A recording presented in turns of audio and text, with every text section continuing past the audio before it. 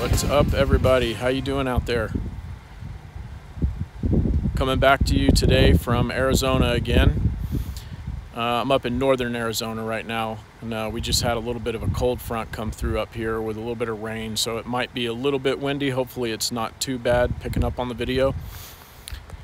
I just wanted to do this review on my 12-volt compressor fridge that I've had for the last year and give you a couple of the things that I do with mine, what I like about the fridge, and the one issue. There's only been one issue that I've had with the fridge since I've had it, and it's been a really great fridge.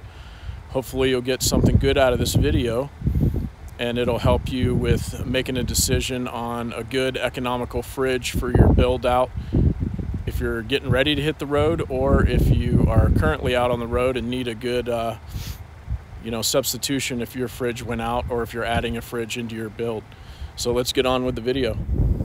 Okay, so this fridge is a 12-volt compressor fridge, and it is the Tutus 26 quart model.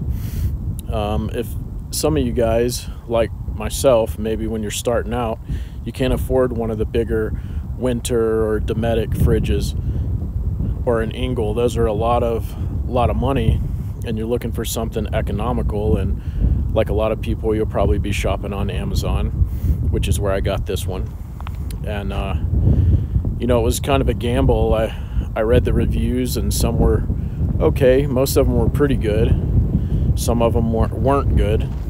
So I took a chance, and when I bought it, I got the extended warranty on Amazon for 3 years after the factory warranty. And as you can see on the ground down here too, I have the insulated bag that it goes in, and I'll film that in the part of the video also. I'll put it back in the bag. So this is the Tutus 26 quart 12-volt compressor fridge, and that's the inside of it. These are the specs with the model number.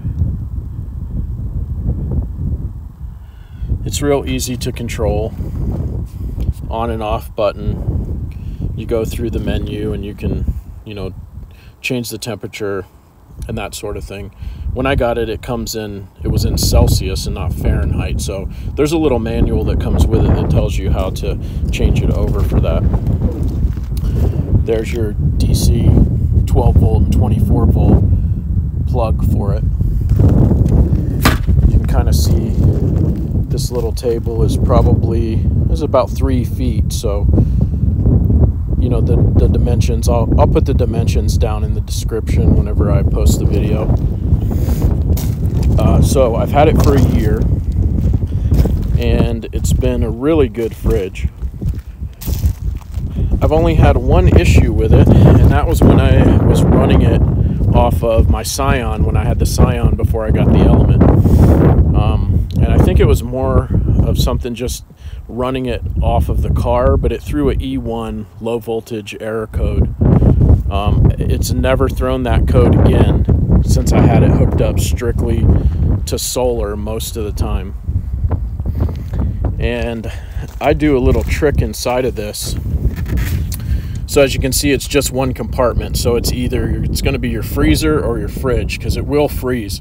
You can get it, I've consistently ran it down to -2, 3, 4 degrees, and it will freeze. But what I do is I put a piece of Reflectix down in the middle of it, and I separate it by the Reflectix, and it keeps I usually put my frozen foods on the bottom and the refrigerated foods up on the top.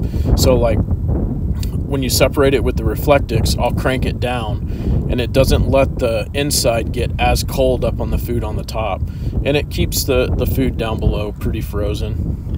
That little trick has kind of worked pretty good for me anyway. Alright, so here you can see I put it back in its bag, and it's really good. I did a Reflectix cover to insulate it a little bit before, when I first got it, before the cover was sold out whenever I bought the fridge. So, but I did a little Reflectix like homemade cover around it, and that worked pretty good. But once this came back available, I ordered the actual factory cover for it, and it has a Velcro here to keep it closed, a couple little accessory pockets on the side. And this is really important when you have it, is to keep these vents open and not put anything around the vents. That's how the heat gets out from the compressor that's in there. A couple more pockets on the back. It had a strap to it, like where you could carry it like a cooler, but I got rid of the strap. I didn't use it.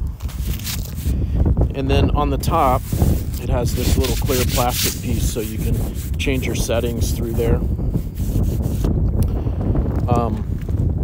So the fridge itself, when I got it, I think was around $260, and then the cover was another, I believe, $45, something like that.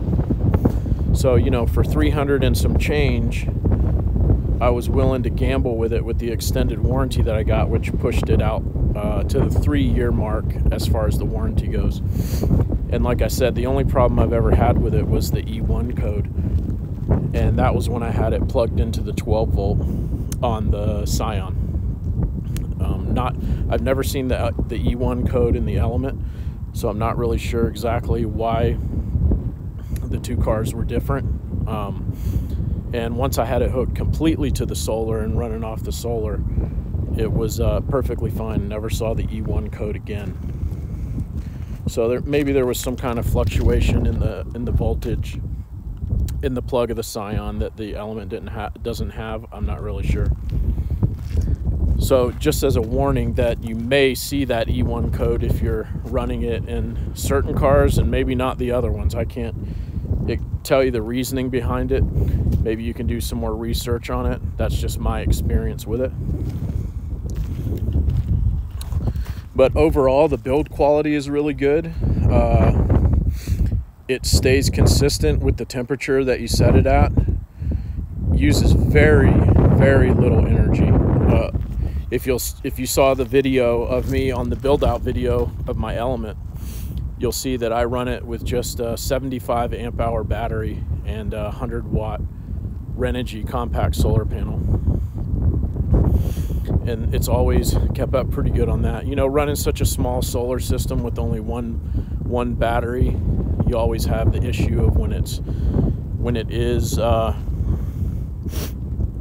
little cloudy. You know, you don't have a huge storage bank, but it does pretty good for, you know, a day or two of some cloudy weather, especially with the MPPT controller if you're going to run it off of something small. I had a foldable solar panel at the very beginning that I used for the battery, and other than like the bad cables that were on it, I mentioned it in my other video also, the eco-worthy 120 watt foldable panel. Even that panel kept the battery good to keep it charged up to run the fridge. So I've had it for a year. And like I said, the build quality is good. I haven't had any issues with it. It's nice and consistent. And I think that it is a very affordable and reliable fridge based on my experience with it. And I would recommend getting the factory bag. It's just a little easier than trying to make your own, and it's got the cutouts and everything in it. I don't think it's a very high expense item at, like, you know, under 50 bucks to do it.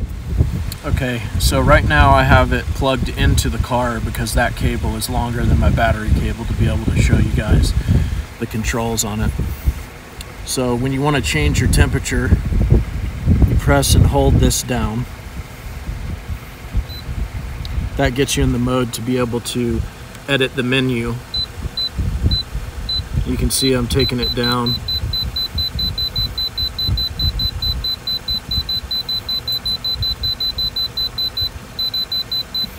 So the setting goes to -8, and like I said, I have had it to keep meat frozen and stuff. I put it on like -2 in there. It's kind of hard with the glare to see it exactly, but right now you can see the car is running at 13.6 volts, and I always keep it in that economy mode and on the low, and I think that's what helps me out a lot with, using so little energy, and that keeps the food perfectly cool. You have your on and off button. This is how you adjust your temperature settings right here, as you can see from like the little snowflake. And then there is a USB here.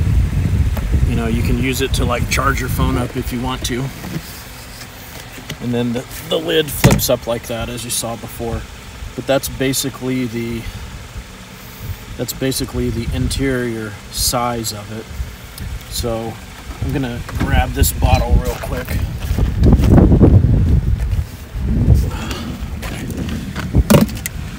So you can kind of see that's my Nalgene bottle, how big that is in there. You know, you can keep that in the fridge. This is a 32 ounce. So you can kind of see and judge that based on the size of that, the interior dimensions. It's a small fridge, and you know, for one or even two people, for packing your things in there, you just have to get a different way of packing than you're used to, like say in your refrigerator. I take a lot of things out of their original packaging and pack them down inside like some Ziploc bags and stuff like that. But it's running consistently right now. Obviously it's 40 something degrees because it hasn't been on, and I cleaned it out to do this video. So it does lock. You can see hitting the button here. Once it's in the lock mode, you have to hold this down again and listen for the beep. Once it beeps, you can adjust your menu again, or go up as high as you know, whatever temperature you want to have it set on.